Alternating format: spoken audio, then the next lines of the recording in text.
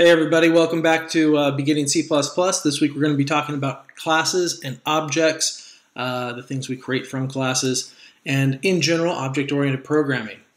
So before the 80s, actually late 70s if you happen to work at Xerox PARC where this was created, most programming was sort of procedural in nature. And then this group of people got together and they decided, what if we took the idea of structs and we included some function pointers in there and some other stuff to kind of encapsulate all of these, functionality and data into objects that we could then have interact with other types of objects. This sort of became a whole new paradigm of programming, right? It was a different way of solving problems. That idea of encapsulating stuff into a neat package that you could then sort of transfer and use over and over.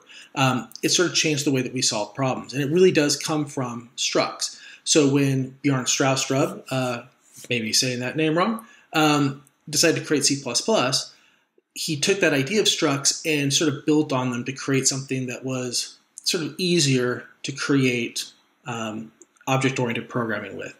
The thing they came up with is called classes, and it's basically what we're going to talk about this week.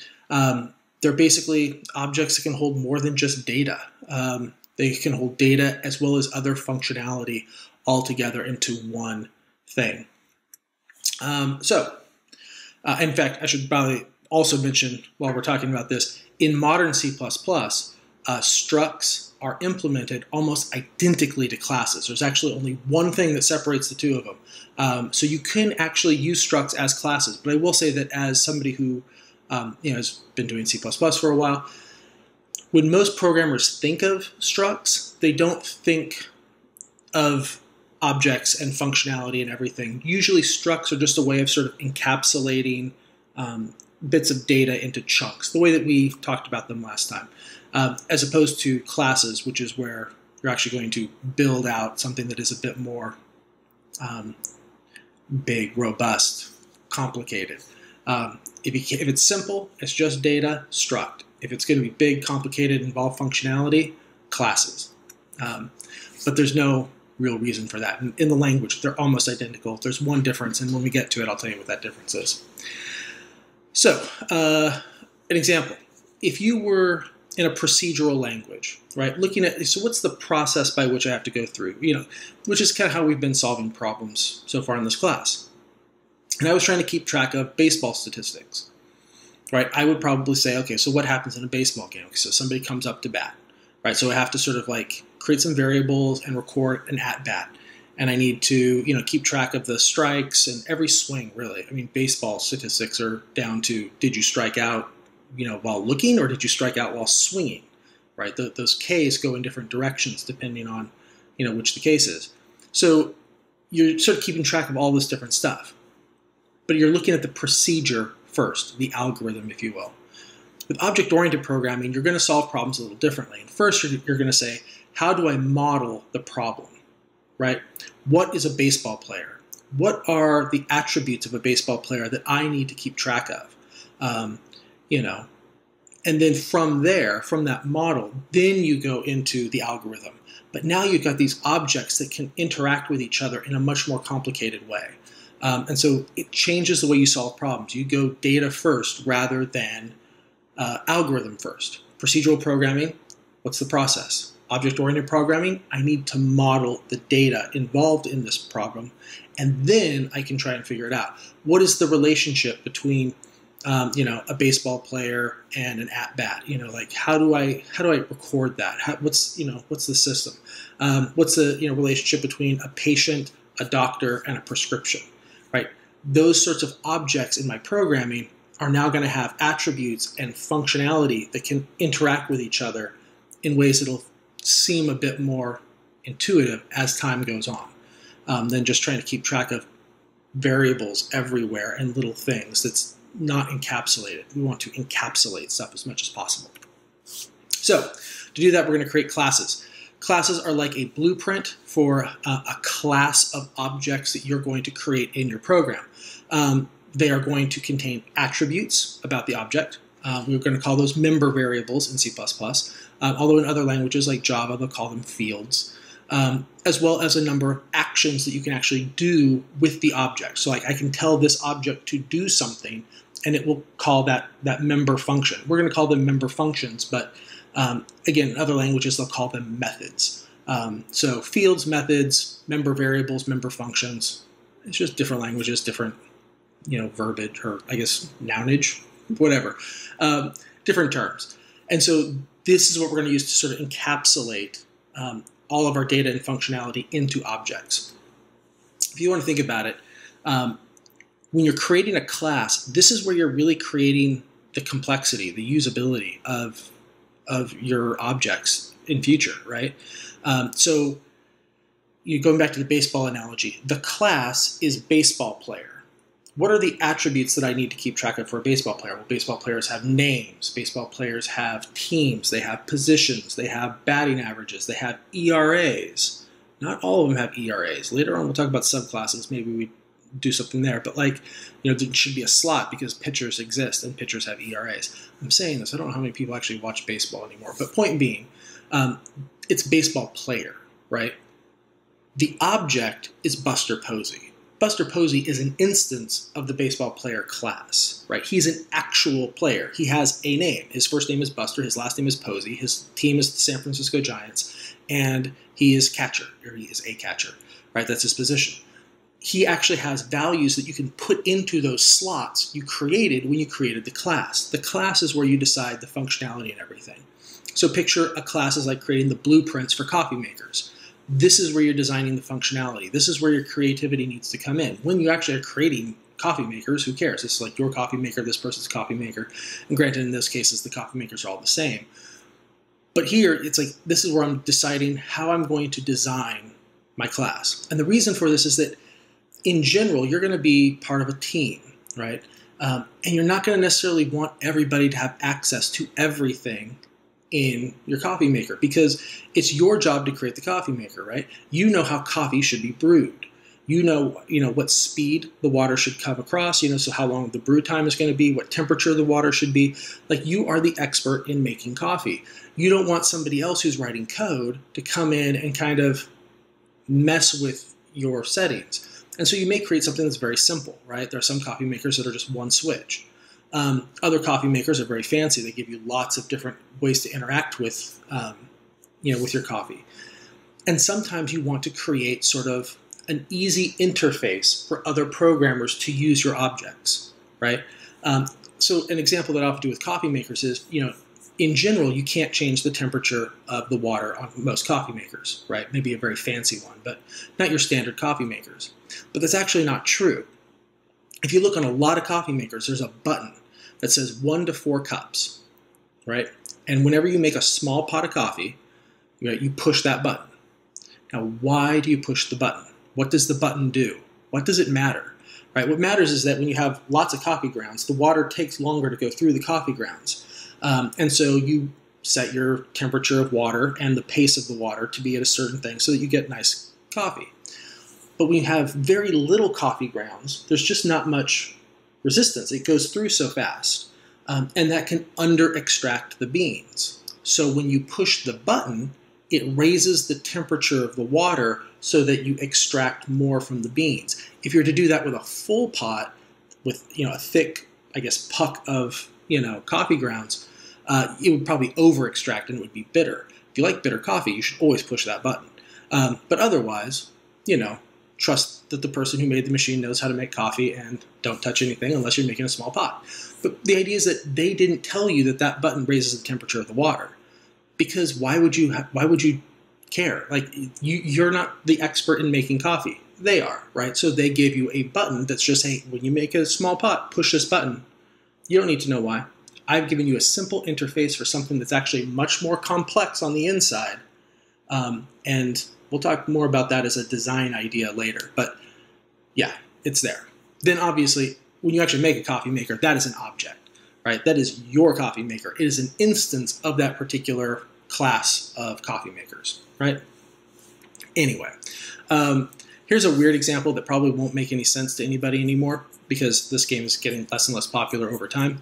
But it's probably the first instance of the word instance being used in pop culture. World of Warcraft was a very popular game for a very long time. I'm sure you've heard of it, even if you've never played it. And the dungeons in that game were called instances. Why? It's because it was what kind of made World of Warcraft special. Previous to that in MMOs, you had these, sort of massive areas where people would come in and there'd be some big creature, and it's like, ooh, the big creature spawned, let's all go kill the big creature. And it's just a mass riot of people attacking stuff.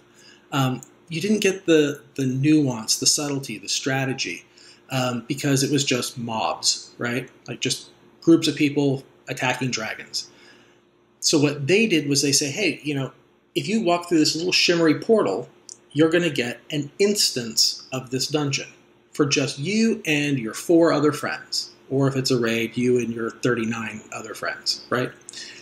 The idea is that it's because now you have limited numbers, we can design the fights in such a way that they take strategy, right? That's completely different. That didn't happen before. And you also didn't have to worry about a bunch of other weirdos. It was you and your 4 friends. Like, that was fun. It was you had to kind of work together. Somebody had to heal somebody. It's like it became something that was a little bit more complex. But they called those dungeons instances because, how many molten cores are there in the World of Warcraft? You're probably thinking 1, if you've ever played the game. If you haven't played the game, you're thinking, what's a molten core? But anyway, it's a big dungeon type thing where that big flame guy lives.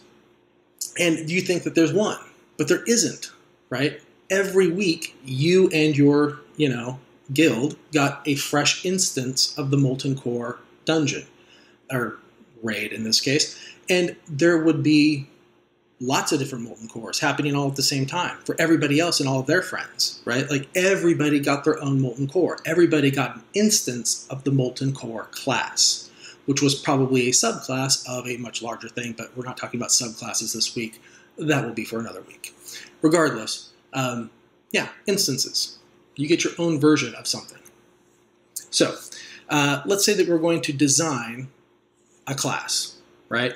And in this case, I'm going to talk about carts for Mario. And I understand that we're starting in a very vague way, and eventually we're going to get to real code. But kind of understanding the concepts maybe going in can be helpful. Talk about member variables, what types of member variables and member functions might belong to something of type cart in Mario Kart. And really, again, this is when you're designing the class. When you're designing the class, you're designing the functionality. And in terms of video games, when you're talking about functionality, you're talking about gameplay. So what are the attributes that we would want to give carts?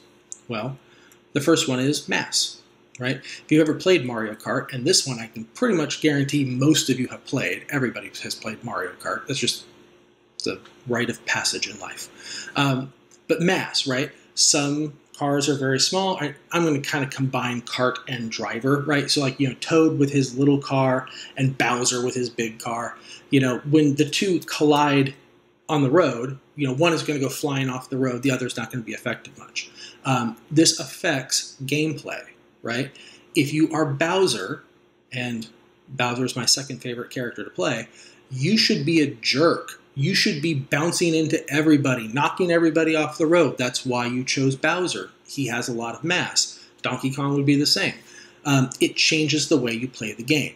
And this is not a game design class, but when it comes to game mechanics, the things that make them special, meaningful decisions by players. If you play Bowser, there should be a reason other than the fact you like the color green, right?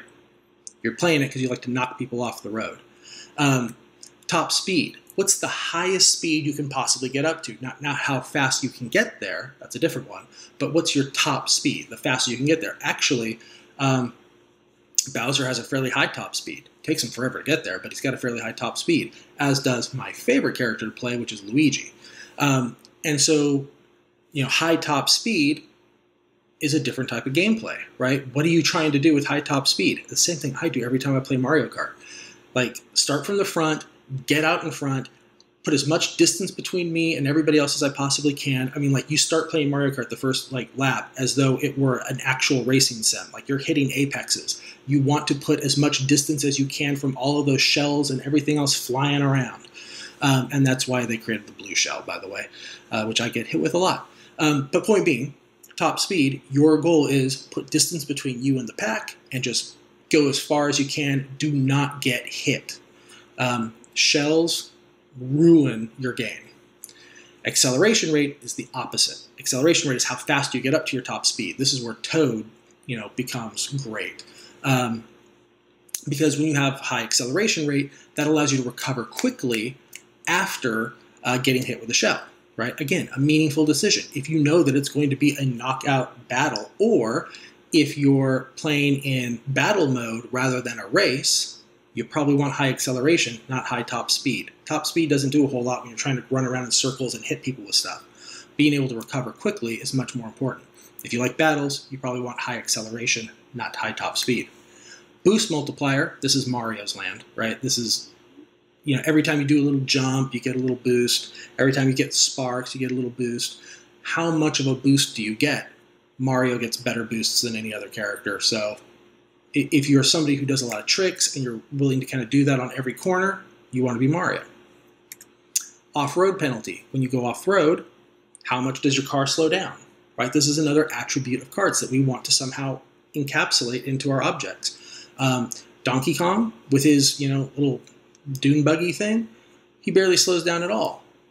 Me on Luigi on the little speeder bike, yeah, I come to an almost halt. I can never leave the road. Donkey Kong, not so much. If you like that, then it forms your gameplay. It's a meaningful decision. If you play as Donkey Kong, if you're a young player, like you have kids or like cousins or something, and they're young and they don't really know how to play very well, they should probably play as Donkey Kong. It's going to be, like when they go off-road, it's not going to hurt them as much. But if you want to play as Donkey Kong, that means that you need to know your maps, right? Because there's always, what's that little jump doing in the middle of the grass? Oh, that's for Donkey Kong, right? Especially if you have like a mushroom, you can get out across the grass, hit that ramp, and you should know where all the shortcuts are if you're Donkey Kong, because you don't get that same penalty that everybody else does. Anyway, member functions are easy because in video games, they're usually tied to button presses. We need a button to go faster. We need a button to brake, which is actually apparently true in the new version if you play at like the highest CC level, but whatever. I've never hit a brake in a Mario game in my life, so whatever. You got to turn left. You got to turn right because it's not NASCAR.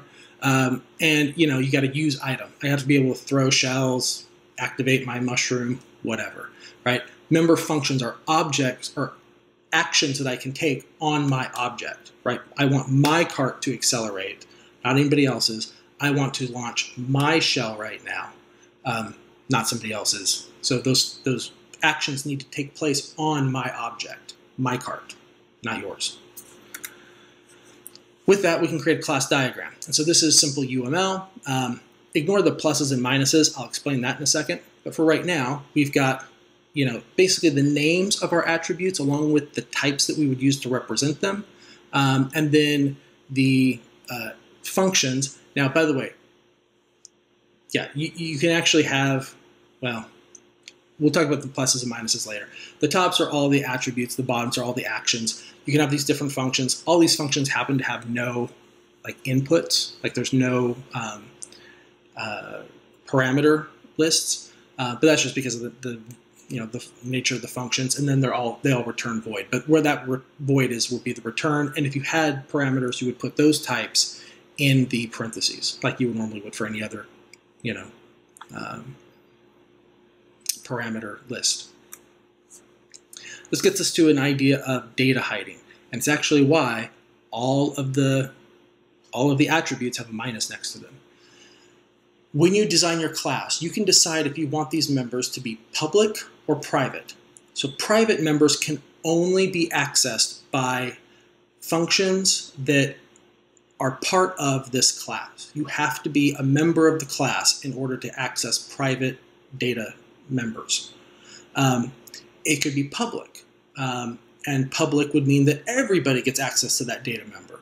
So you can go in and change that variable directly, or access that function directly. If it's a private function, nobody else can call that function unless they're a member of your class. By the way, there are other things besides private and public, but we'll talk about those other weeks because they have to do with concepts we don't know yet. But right now, public and private is enough. You give nobody else access, or you give everybody else access. And so then because you can sort of make your members either public or private, that gives you some control over what people can do with your objects. It allows you to have more control.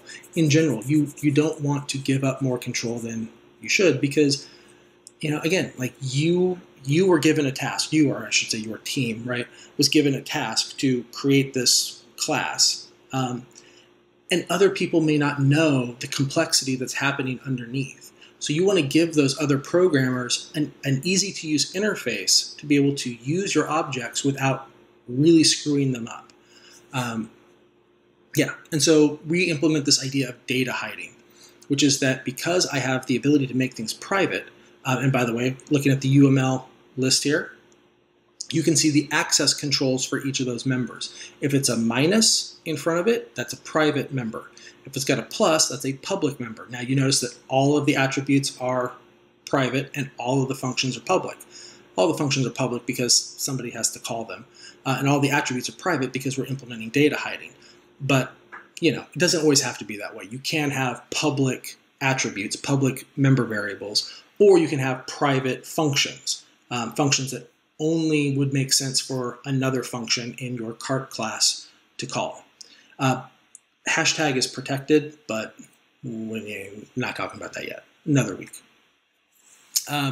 So here's the idea of data hiding. Variables in a class are usually private, right? And in fact, for classes, members are private by default. If you don't specify that a member is public or private, it's private. And that's actually the difference between classes and structs. Structs, the one difference between the two, the way they're implemented in modern C++, is structs members are public by default, and in classes, members are private by default. But it doesn't really matter to me because I always explicitly state what I want. I'm one of those type of programmers. You can decide what you want to be when you grow up. So when you grow up, sorry, that sounds condescending. You know what I mean? Like, you get to decide what you want to do in your career. Or actually, your employer does, I guess. But then, because all of my members are private, my data members are private, my member variables, I should say, and I might make a couple public, right? Like there's a reason for that, where you would want to make a variable public. But we'll hit those on a case-by-case basis. In general, making my variables private, and then I'm going to create functions that allow people to access those private members, right? What that does is, if I give you direct access to a variable, you can do anything you want to that variable. You could set that variable to a negative number, even though that makes no sense in reality. You could reset it for some reason. You could do anything. There's no checks, there's no balances. You have access to that memory location, that variable. If I give you a function, then I can check to say, hey, does that value actually make sense, right? Like, maybe you're trying to access, something, and but it can't be a negative number. You can't order negative pairs of boots. That's not allowed. And so I can use my functions to make sure that my internal logic sort of stays. And so we have two types for these. In general, and these are not exactly the same, but we call them getters and setters. Getters will get the value of a variable. They just say, oh, you want to know, what the balance of this checking account is right now? Here you go. Here's the balance. Setters will set the balance, right? They'll say, oh, I want to actually change the balance to this. Those are very sort of specific things that are kind of common. Creating getters and setters.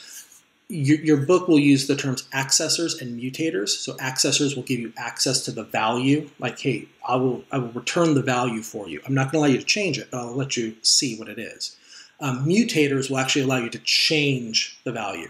And it may be changed in a way other than just setting it to a direct number. It may be say, oh, could you make it go up some? Could you make it go down some? Whatever. But it just allows you to change that number for the private data member. The accessors and mutators have to be public so other people can use them. But again, because they're functions, I get to write lines of code. I get to do checks. I get to say no, right? I don't get that if I give you direct access to the variable. You can do whatever you want with that. So why do we do it? We do it for all the reasons I just said. It really does help enforce sort of the integrity of your object's internal data. It helps implement your business logic or whatever kind of logic it is you're trying to implement, because nobody can sort of mess with the raw numbers. They have to go through your methods in order to make changes. That makes sense. So think about a bank account class. This is probably where it would make, a really easy analogy. All accounts have a balance, right? How much money is in the account? But I don't want to give people access to the balance directly, right? If I did that, the person writing the ATM code might say, and the person writing the ATM code is a brilliant person, probably knows so much about hardware and all sorts of neat and wonderful things that I don't know, right? But I'm the person creating the account class. What I know is accounting. I know that you cannot change the balance of an account without an offsetting, transaction. If I'm going to debit the balance of an account, there should be an offsetting credit to another account. If there's going to be a credit to this account, there has to be an offsetting debit to another account. This is the way accounting works, right? Well, the person writing the ATM code, who's probably a wonderful person, Sally, 3 cubicles down, working on a different team, doesn't understand that, because her job isn't to understand accounting. Her job is to understand hardware and a bunch of security stuff that I probably don't know. But if I create my objects with an easy-to-use interface so that Sally can use my account class in her code and not have to worry about all of this, then that's great, right? So what I would do is I would keep balance, the member variable, private. And then I would give access to the balance through things like functions like check balance, right? Which would probably just tell you what the balance is, or withdrawal, which would take money from the thing, but would put it to a different account, right? It's either it's going to go to a different account or it's going to, be paid out in cash. Deposit, right? Money's coming into the account, but it's also coming from somewhere, and there has to be a check there, right? So balance in this case would be a private member variable. Check balance is a public accessor function, right? It just says, oh, you want to know how much money is in the account? I could actually maybe run a check, make sure that you're authorized to get this information, and then I can give you the balance. Deposit and withdrawal. Deposit and withdrawal, they're just mutator functions. One raises the amount of money in an account, one takes away money in an account. But I can also make sure that there's an offsetting transaction to another account. And I can also handle stuff that nobody would think about. If you deposit more than $10,000 in cash to an account, there's a report that has to be sent to the FBI, right? You wouldn't know that. Why would you know that? It's people trying to track for potential money laundering. But the ATM person doesn't need to know that, right? The accounting person needs to know that. So everybody sort of works in their own areas and creates interfaces so that your objects can play nicely together. And it's easy to understand, and when stuff needs to be done, it gets done, right? The ATM person doesn't need to worry about accounting. They should just worry about, oh, somebody gave me, a check for $200 into this machine. I need to deposit that into an account, right? Bam, bam, bam. Oh, here's the account number where the check was drawn. Here's the account that we're depositing the money into. $200 is the amount, whatever that function looks like, whatever it takes. And then bam, everything should work according to plan. So as I talk a lot about design, we haven't talked about code at all. But again, what you do as a computer programmer is 80% what you do on the whiteboard and 20% what you do on the keyboard.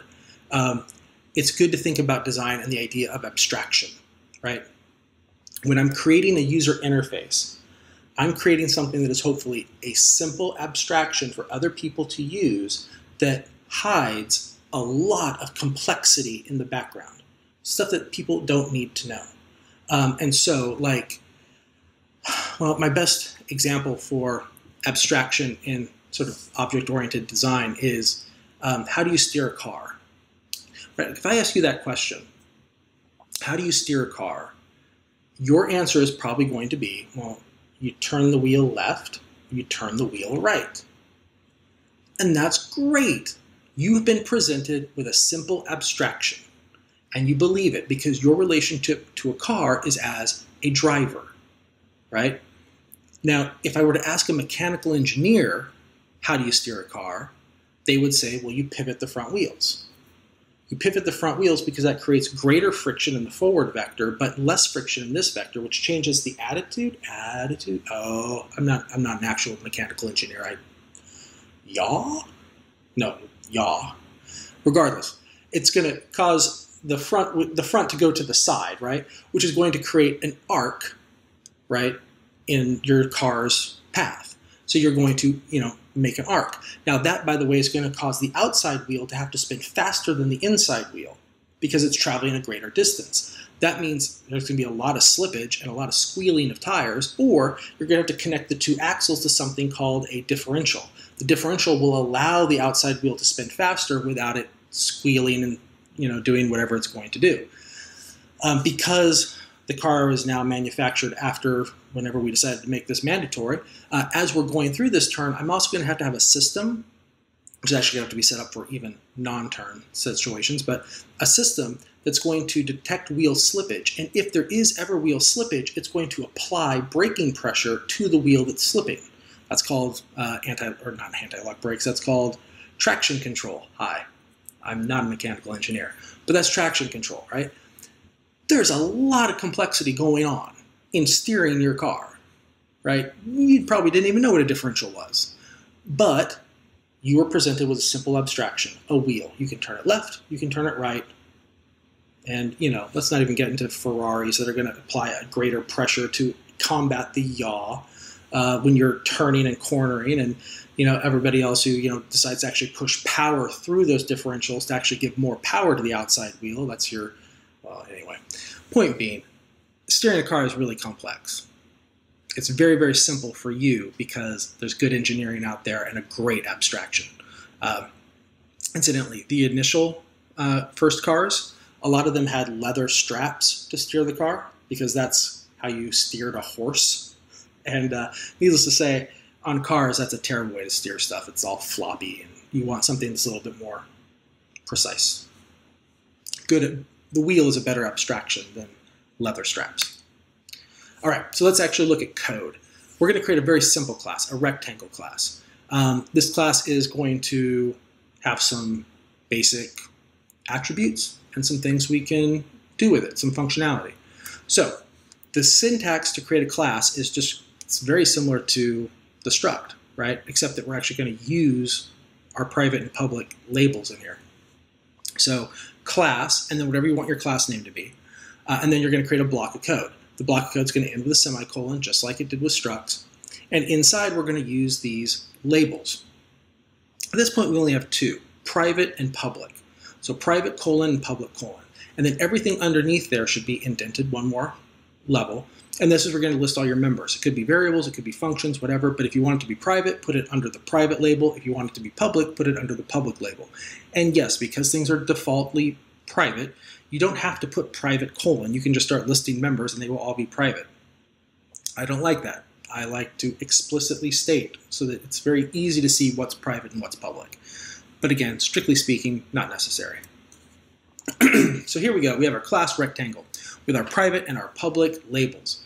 Notice that the rectangle class starts with a capital.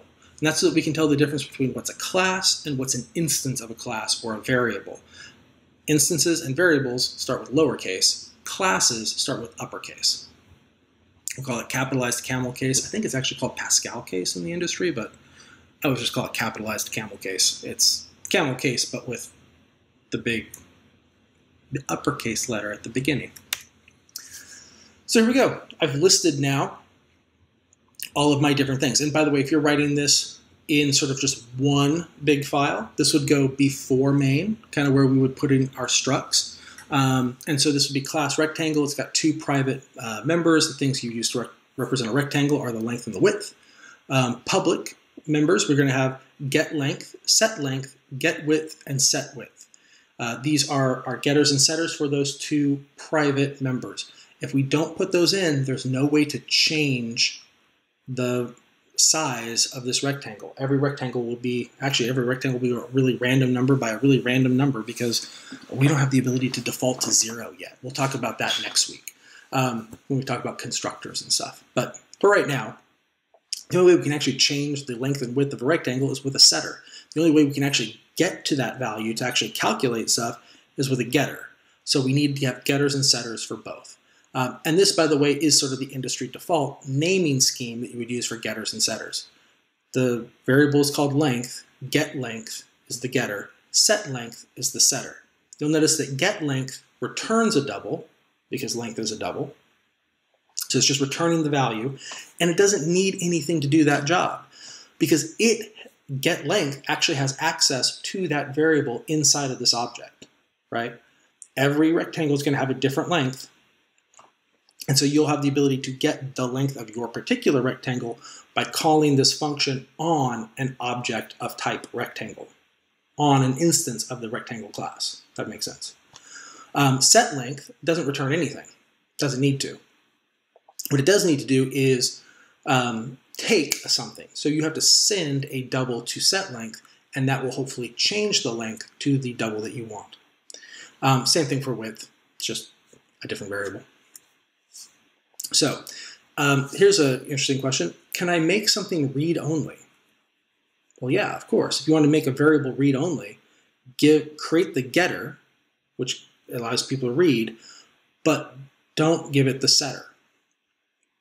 And I suppose the same would be true for the opposite. If you wanted to make it write-only, you would create the setter and not create a getter.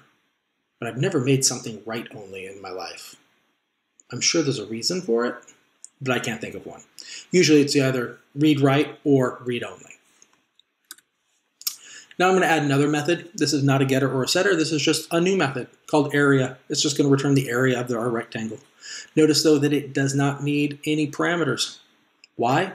Because when you call area on an object, that area is going to have access to that object's length and width, the variables that are stored inside of that object.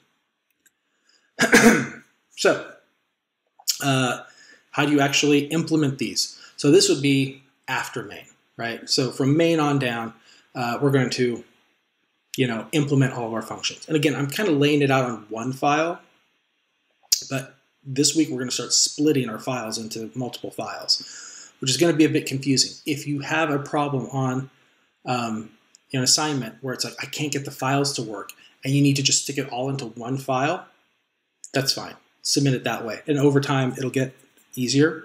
But for right now, yeah. So to implement something, because this implementation is not actually in the class itself, right? We declared the class. Now we're going to implement the functions in those classes. We need to say that, hey, this area is not a new area function. I'm implementing the area function that belongs to rectangle. That's a member of the rectangle class. So I'm going to use the scope operator, which is the colon. So this area returns a double, the area of the rectangle. It's a member of the rectangle class, so it's rectangle : area. And then, just like any other function, open curly brace, close curly brace, and inside I have to actually implement it. How do you calculate the area of a rectangle? It's the length times the width. And I can just say length times width. Done. Because when you actually call area, you're going to be calling area on a specific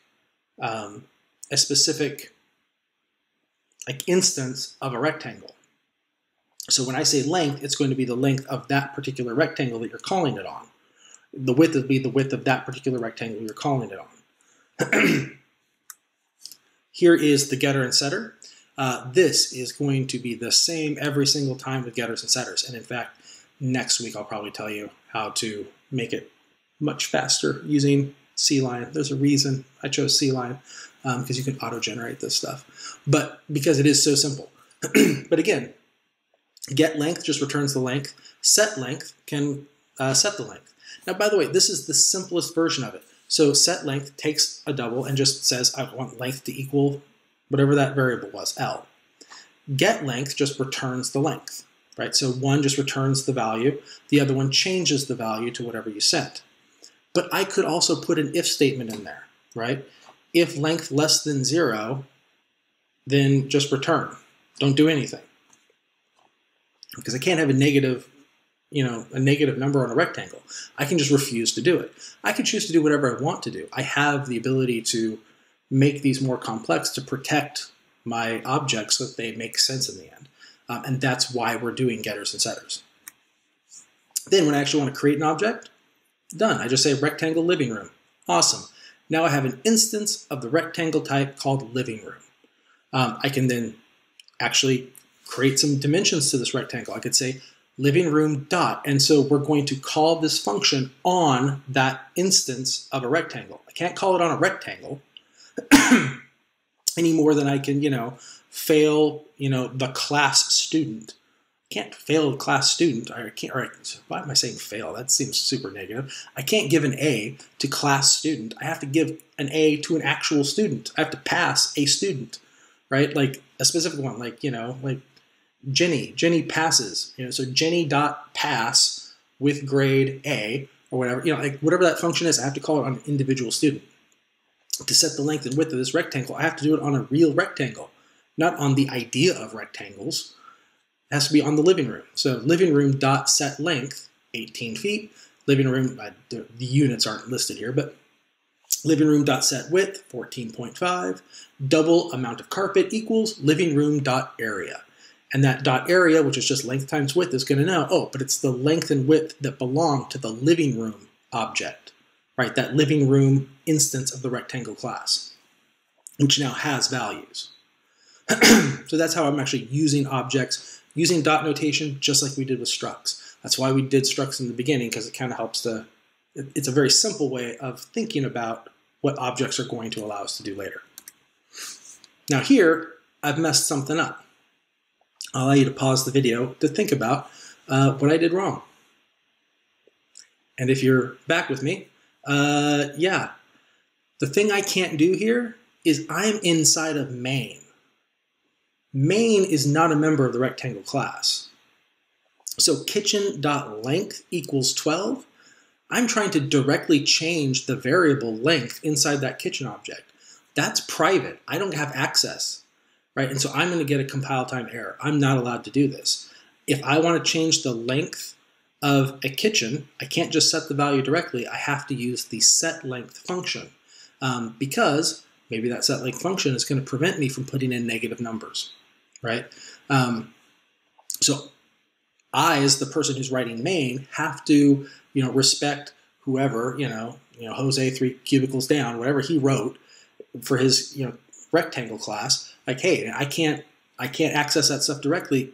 There may be reasons that I don't know, right? Maybe there's other properties of rectangles I don't realize.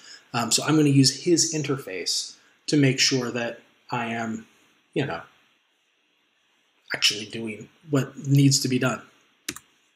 So instance variables and functions, every single instance has its own set of variables. And so when you call a function on an instance, right, it's going to have access to those individual things. If I were to call area of a kitchen, I'm going to get 140 square feet. If I call, area on the bedroom, I get whatever the heck that is. 15 times 12, something. I'm not going to do the math in my head right now. But the idea is that I'm going to get different answers for all of them. If I do, what's the get length on den? That's going to be 20, right? Because every single object has a different set of values inside of it. And that's the idea, right? If I want to figure out what Buster Posey's, batting average is, I want to say Buster Posey dot get batting average and get his batting average, right? Nobody else's. I'm calling on a specific object, and every baseball player will have a different batting average. Now we're going to get to the point of splitting the files. So if you've been doing it the way that I've sort of asked you to do, right, where you start out with maybe some like header stuff, some includes, and then you go to sort of all your different, I'm going to declare all my different function prototypes for things that don't belong to classes. Then I'm going to create either my structs or my classes, all of that stuff where I'm declaring things. And then there's sort of like a break, right? Picture just a break there after all those declarations. Then you do main, right? Right now, main is probably actually going to belong to a different, file altogether, what we call a client file. It's going to use your class. But then underneath main are all the different files where you're actually implementing the functions for your class. Those are going to go into a separate file as well. And so we have, header files. Header files just have the declarations, right? Cherno actually has a really great video that I have as a resource thing that can kind of help you balance stuff out. But these are the sort of simple like header files. Just have declarations. They may have includes as part of it, right? So you may have to include some stuff in order to, because you may be declaring things of types that belong to other classes. So you need to include those header files, those classes header files into yours. The idea is that when you want to include a type of class into your code, you only include the header file. You just need the declarations. You don't need the implementations. That stuff can happen later. And that sort of helps speed things up. It makes it a little bit more efficient. Plus, you can just look at a header file and be able to see what that class can do and how it sort of works, without actually having to look at the implementation file and all the code that actually gets called when you want to deposit something into an account. All I need to know is when I want to call the deposit function, what do I need to send?